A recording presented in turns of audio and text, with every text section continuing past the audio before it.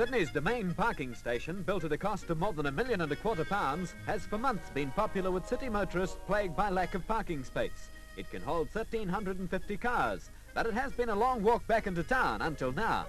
Lord Mayor Jensen, with the Minister for Local Government, Mr. Hills, opened the new moving footway, the longest of its kind anywhere in the world. The footway extends through a 700-foot underground tunnel, and when the Lord Mayor cut the ribbon, it was ready to begin operations. Alderman Jensen gets some moral support from his 13-month-old son, Mark. The footway will carry 6,000 people an hour from the parking station, and the honour of being first was reserved for Sydney's Lord Mayor and Master Mark Jensen. First passengers on the world's longest moving footway.